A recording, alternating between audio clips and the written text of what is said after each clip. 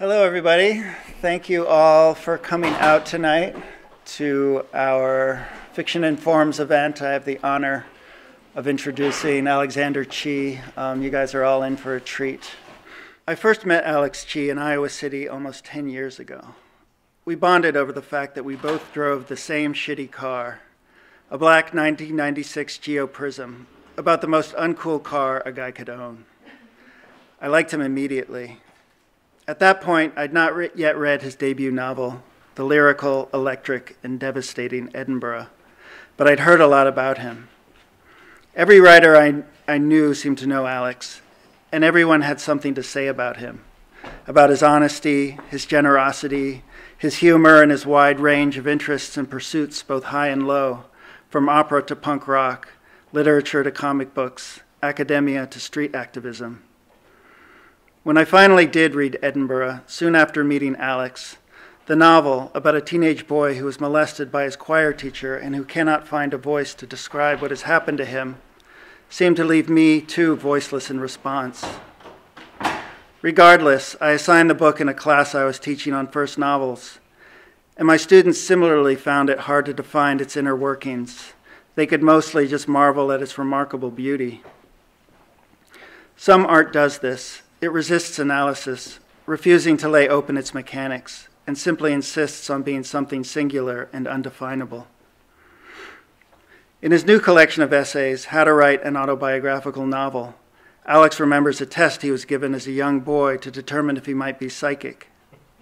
He writes, quote, "The test was a guided meditation in which we were asked to close our eyes and imagine sinking through water, deeper and deeper, and then rising out of the water into the sunlight," end quote.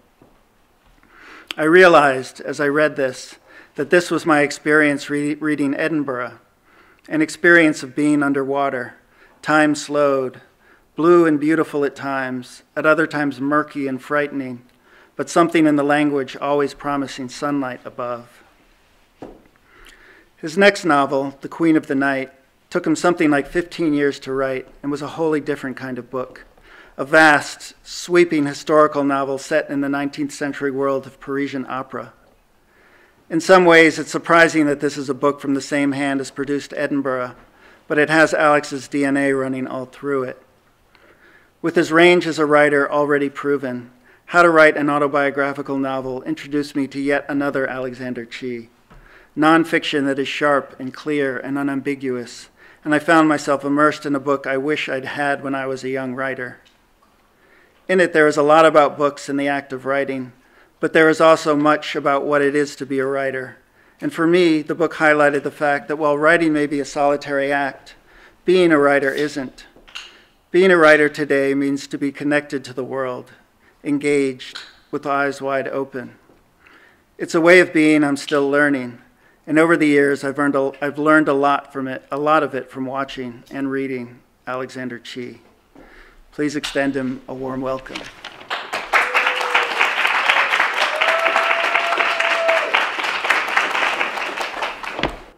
Thank you, Gus, for that introduction. Thank you all for coming out today. Thank you to the program for inviting me. The view here is really stunning. If I get distracted while I'm talking to you, I'm just sort of staring at it. I guess this book it seemed like the natural next thing to do in one way. I saw when I did my tenure case, I'd written 70 essays in 20 years, and so then, that was 2 years ago. So there's more now. I've been joking that I could have another one out just like that, just to crush the spirit of my rivals. Just keep bumping books out for a while after taking over a decade. But we'll see if I do. This collection began, though, specifically when I was asked to speak at Columbia's nonfiction program. And I realized I didn't have a book, and everyone else in the lineup did. And I started thinking about why that was. I'd asked my agent about an essay collection in about 2007. And she said, finish your novel and don't talk to me about this. Um, so when I was done with the novel, and then she was happy to talk to me about it, and so I started thinking of, like, how do you put a collection together, which I think is something that is really interesting to think about. Stories are one exercise, and I think essays are quite a different one. With stories, there's a lot of pressure sometimes from publishers to create at least interconnected short stories. But I was very aware with essay collections, like my own favorite essay collections, I would read maybe one essay sometimes and leave them alone for years, and then go back and maybe read another, so on. But some of them I would also just read all at once, one after the other. And so I knew I had to make a book that would hold up to both kinds of reading, essentially. The resulting book, I would say, has a loose chronological order, and so I've taken to calling it interconnected stories of the self, in a sense. But it is by no means a memoir, and the essays do range widely in topic.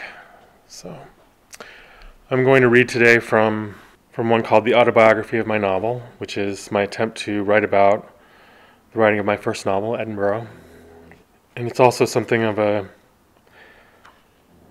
tribute to the MFA students, I guess because it's about that specific post-MFA crisis where you finish your degree, you're alone in the world with your degree, and you think, oh God, I'm dead.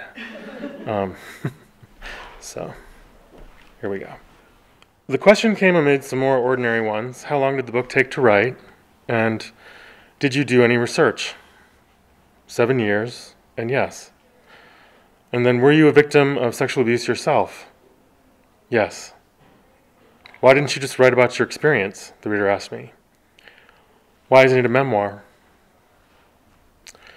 I looked at him and felt confused for a moment. I didn't understand the question immediately. The questioner sounded annoyed, as if I were deliberately hiding something from him, as if he had ordered steak and gotten salmon. Had I chosen? I felt in the presence of conflicting, confusing truths. I was talking with a book club in downtown Manhattan on Wall Street, a paper cup of coffee on the table in front of me. All of us were seated around a conference table, blinking under a fluorescent light that felt along the skin and eyes, both thin and heavy at once, like this question. The questioner was an otherwise nice white man, a few years older than me, I guessed. He would have been in high school when it all happened to me, and I wouldn't have told him about it then. That I could even speak to him about it now was not lost on me. The things I saw in my life, the things I learned, didn't fit back into the boxes of my life, I said. My experiences, if described, wouldn't portray the vision they gave me. I saw the room's other occupants take this in. I had to make something that fit to the shape of what I saw, I said. That seemed to satisfy them. I waited for the next question. That afternoon I tried to understand if I had made a choice about what to write, but instead it seemed to me if anyone had made a choice, the novel had, choosing me like I was a door and walking through me out into the world. I began in the summer of 1994. I had just finished my MFA and moved into an apartment with my younger brother and sister off of Columbus Avenue on the Upper West Side of Manhattan. My brother was starting his first job in finance at a stock brokerage. My sister was beginning her studies at Columbia University. I used to joke that we were a little like the Glass family from Salinger's novels and stories, except our mother was in Maine, alone with her own troubles. But the truth was more complicated and more melodramatic than the world of a Salinger novel. My mother had been betrayed by a business partner who vanished, leaving behind altered partnership agreements, indemnifying her for his debts. When she declared bankruptcy, she also sold our family home. She had mostly hidden her problems from us until they could no longer be hidden, and to this day I think we 3 siblings moved in together in New York at the same time she was forced out of our family home, because it was the single self-protective gesture we could make that was entirely under our control. The means by which I had made my way in the world prior to that summer were coming to an end. Grad school was over, as was my accompanying stipend, my inheritance, a fund left me, after my father's death and meant for my education was likewise almost spent. The move back to New York would exhaust it. I had not won any grants or gotten any of the postgrad programs I had applied for. The despair I felt as each possible future I had dreamed of dropped away with yet another rejection was the surface of me. Underneath that, on the inside, I could feel my family fracturing. Myself, too. I kept seeing reports that summer of other writers, some of them friends of mine, selling their novels, some of them unfinished for what seemed like outlandish sums of money. I thought it was my turn when a friend from college who worked in the fiction department at the New Yorker asked me for stories, and I sent her part of my then novel in progress, which was to be a book about AIDS activists in the late 1980s in New York and San Francisco. While she found the excerpts weren't right for the magazine, she admired what I submitted enough to send the pages to an editor she knew at William Morrow. The editor, in turn, liked the pages enough to tell me he wanted to have his house consider the unfinished novel for publication. This interest quickened the interest of a friend's literary agent, who became my first literary agent, and I spent a happy 10 days hoping this was it. But the house eventually passed on the novel, thinking it would be too large to publish based on my synopsis. They fear it will be 600 pages long, my new agent said. Her advice, if you finish it, then no one will be guessing how long it will be, because we'll know, and we'll just send it out then. I tried to master my desperation at this news. What happened next was a product of my cynicism, my youth, and my anger. By now it was clear our apartment was too expensive for us, at least based on the money my siblings and I were actually earning. And my sister, due to my mother's bankruptcy, it seemed like she would have to leave Columbia. I could have finished that first novel already in progress. In just a year's time, as if to mock me, several novels more than 600 pages long would appear, and the year after that, Infinite Jest, weighing in at 1,079 pages. Length was not the issue, though. I could have tried even one other publisher, but I didn't. Instead, I became obsessed with the idea that I could sell an unfinished novel and that the money might be enough to save my family. I began what would become my first published finished novel, with the idea that autobiographical fiction was as easy as writing down what was happening to me. I turned my back on the experimental novel I put forward and told anyone I knew, I'm just going to write a shitty autobiographical novel like everyone else and sell it for thousands and thousands of dollars. And then I sat down to try. The story of your life described will not describe how you came to think about your life or yourself, nor describe any of what you learned. This is what fiction can do. I think it is even what fiction is for. But learning this was still ahead of me. I knew what I thought was normal for a first novel, but every first novel is the answer to the question of what is normal for a first novel. Mine came to me in pieces at first, as if it were once whole and someone had broken it and scattered it inside me, hiding until it was safe for it to be put back together. In the time before I understood that I was writing this novel, each time a piece of it appeared, I felt as if I'd received a strange valentine from a part of me that had a very different relationship to language than the me that walked around, had coffee with friends, and hoped for the best out of every day. The words felt both old and new, and the things they described were more real to me when I reread them than the things my previous sentences had tried to collect inside them. And so while I wrote this novel, I didn't feel that I could say that I chose to write this novel.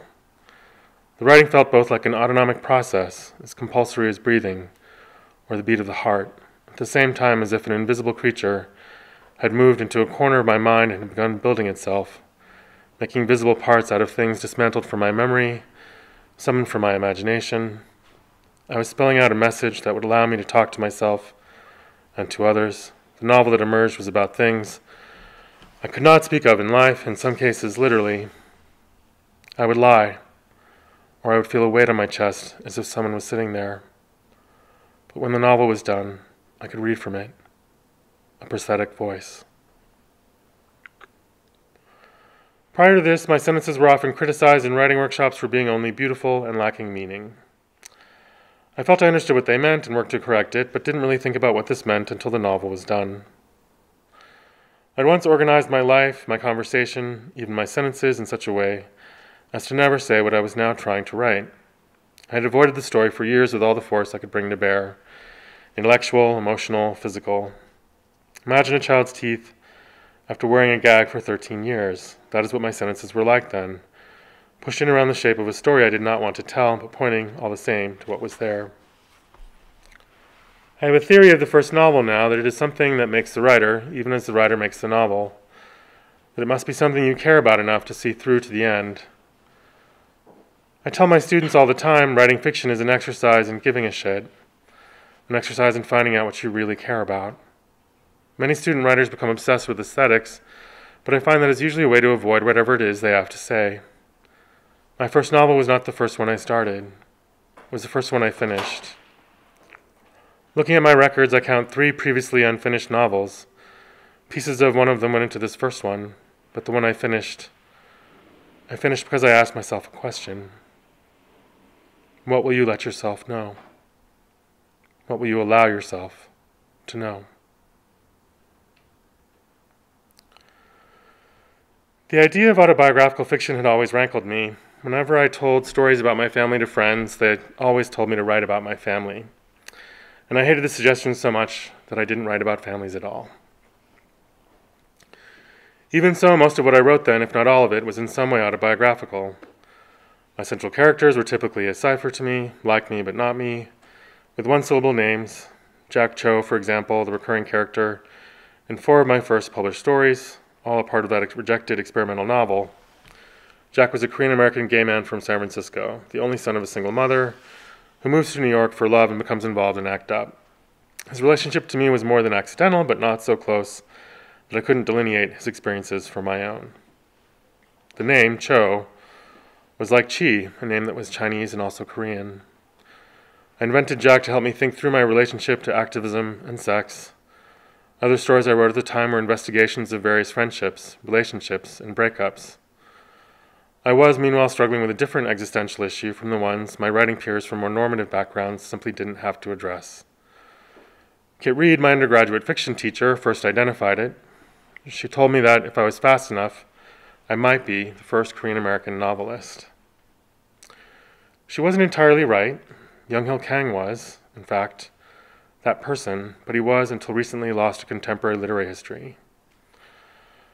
And when Chang-Rae Lee published Native Speaker in 1995, she said, well, you'll be the first gay one. And she would be right. None of this was inherently interesting to me, however, at age 20, and felt strange and even uncomfortable to aspire to. I was by now used to people being surprised by me and my background, and their surprise offended me. I was always having to be what I was looking for in the world, wishing that the person I would become already existed, some other I before me.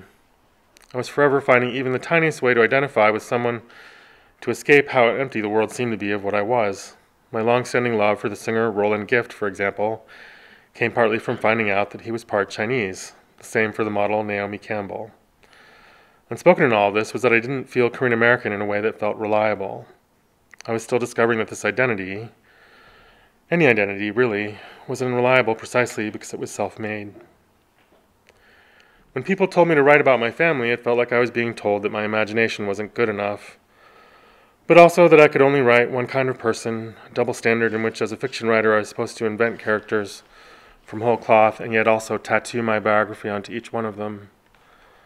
I think every writer with a non-canonical background, or even a canonical one, faces this at some point. I was fighting with this idea in any case when I pulled out a binder I had promised myself I would look at once I got to New York. I had created the binder a few months earlier in the spring as I was going through my papers, deciding what to save and what to throw away when I left Iowa.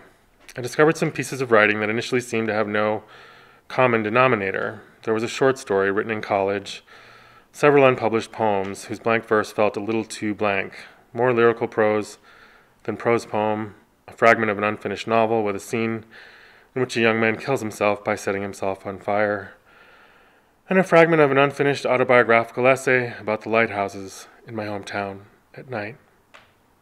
I put them all in a binder and said out loud, when we get to New York, tell me what you are.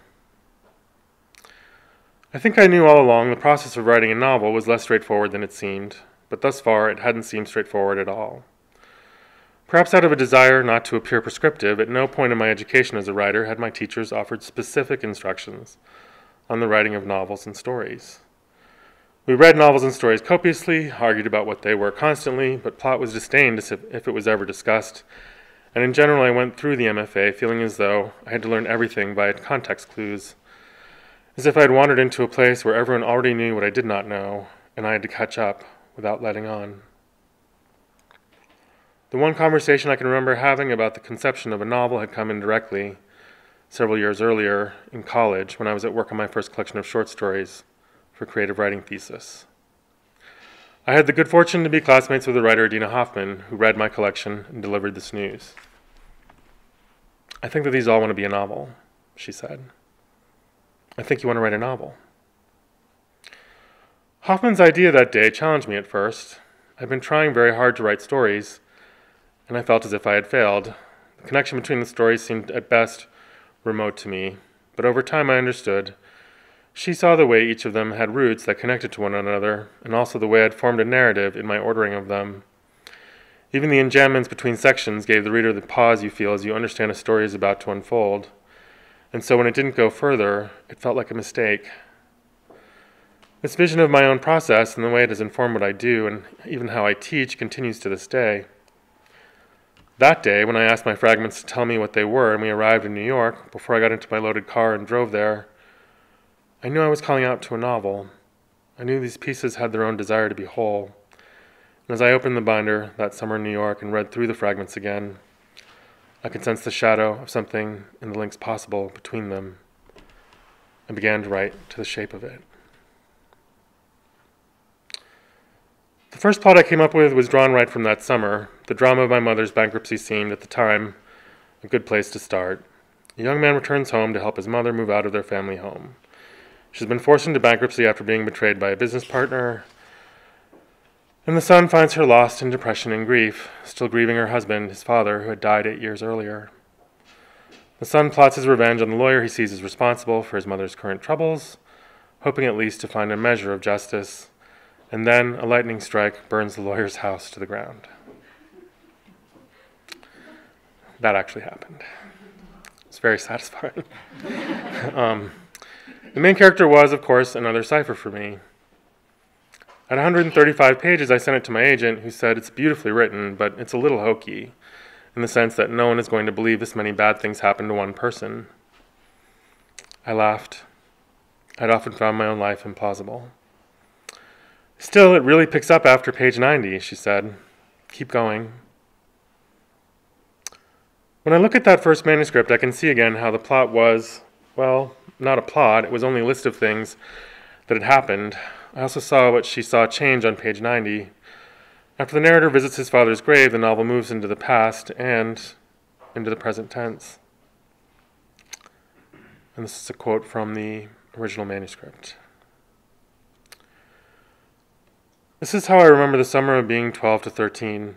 Foghorn nights, days on bicycles at beaches, lunches of sandwiches and soda. My mother works to get recycling made mandatory, sends me off into parking lots with hands full of bottle bill bumper stickers as she does the grocery shopping. My hair is long and wavy, and I am vain about the blonde highlights at my temples that my father admires. Summer in Maine starts with the black flies and mosquitoes rising out of the marshes to fill the woods, and they drive the deer mad enough to run in the roads. The tan French Canadians arrive in cars, wear bikinis, eat lobsters, glitter in their gold jewelry and suntan oils. New Yorkers bewilder and are bewildered, a little cranky, the Massachusetts contingent lords around, arrogant, bemused. They are all we have, these visitors. The fisheries industry is dying, the shoe manufacturing industry, the potato farms, all are dying. Our fish are gone, our shoes are too expensive to make, the potatoes not big enough. The shallow water lobster was made extinct the year I was born, quietly dropped into a pot, and now we serve the deep water brothers and sisters. The bay no longer freezes in winter, and dolphins have not visited us in decades. In a few years, cutbacks will close our naval yards. Soon a donut shop will be a nervous place to be. We can only serve the visitors and make sure everything is peaceful and attractive as we sell them our homes, the furnishings inside them, the food we couldn't think of eating." A space break, and then, "The sun is hours from setting. I am sunburned, tired, covered in sand. I go into the bathroom, lock the door, and lay down on the floor. On my back, the cool tiles count themselves. I pull down my trunks, kick them across the floor to the door. The only light, a faint stream coming in through the crack, a silver gleam. I look into it and wait for time to pass.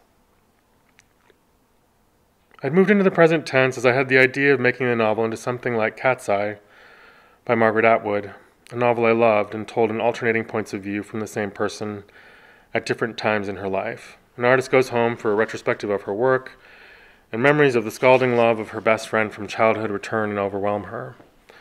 The novel uses past tense for the sections in the present and present tense for the sections in the past.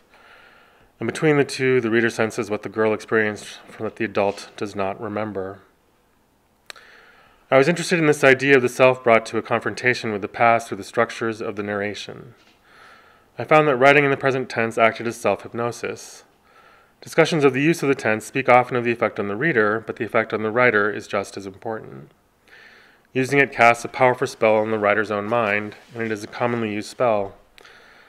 The present is the verb tense of the casual story told in person to a friend. So I'm at the park, and I see this woman I almost recognize. A gesture many of us use. It is also the tense victims of trauma use to describe their own assaults. The pages previous to this, in the present tense, shed a little light on what my agent meant by, no one will believe this many bad things happened to one person. The draft included my father's car accident and subsequent coma and the suicidal rage he emerged with, and which returned in storms until his eventual death. My father's family's various betrayals of us, ranging from stealing bank statements for my father's business, to suing for custody of me and my siblings, to accusing my mother of infidelity while she was caring for my own father. And my own suicidal feelings and sexual abuse, which I hadn't told anyone about, because I feared becoming even more of a pariah than I already was just for being mixed race. And while it had never felt like love or community, it had almost felt like not being alone. These autobiographical events were not organized in any way. When I was helping my mother move, I noticed she had not moved in. She had just left everything where the movers had dropped it. I had the sense of being in the presence of a metaphor, and I was. My novel draft was like that. Page 90 was where my narrator's attention turned inward when he looked away from the crisis in his mother's life to see his own. I cut those first 90 pages and continued with the remaining 45, using them as the new beginning. These pages took up the problem of my narrator's silence and his urge to self-destruct, and I saw it as if for the first time. The college story in the fragments binder had been my first attempt to write about my own abuse. A story about a boy in a boys' choir who cannot speak about what is happening to him, and thus can't warn away the other boys. And so the director continues his crimes until he is arrested, and the boy blames himself for the role his silence played in the ongoing disaster. The boy wants to kill himself once the crimes are revealed, ashamed of his silence more than anything else, and is prevented by the accidental intervention of a friend, a victim also, one of the boys he was unable to protect. This, I understood, was where that story belonged. I had written my way there. As I continued on, this would happen again and again.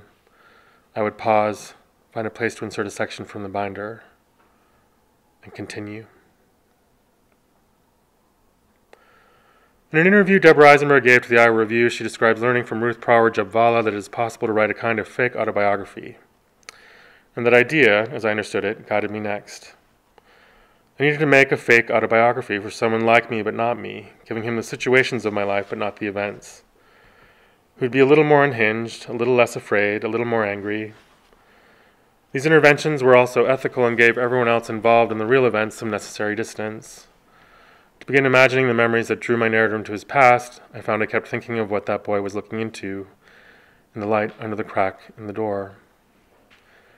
There's a quote in my journals from June 4th, 1998, 4 years into the writing of the novel. These stories are Gothics and have in common a myth of a kind where the end result is the same paralysis. I don't remember who said this to me. There is no attribution and no context. I think I must have thought I would always remember the speaker. My hubris, as such, a common omission in my journals. My journals, which are full of people telling me things that I don't remember who they are. So, anyway. But it succinctly describes so many of my early attempts at fiction, even what I thought of as my life, and what I was reading, and the primary challenge I faced next with the novel. The boy needed a plot. I wanted to write a novel that would take a reader by the collar and run, and yet I was drawn to writing stories in which nothing happened. My stories and early novel starts were often criticized for their lack of plot. I was imitating the plotless fiction of the 1980s, but also, it seems, lost in a landscape where I was unthinkingly reenacting the traumas of my youth. All of my stories lacked action or ended in inaction because that was what my imagination had always done to protect me from my own life. The child's mistaken belief that if he stays still and silent, he cannot be seen. And this was wrong. Yet I believed it without quite knowing it. In light of this insight, I knew I needed a new imagination, and I needed to imagine action. I'll stop there.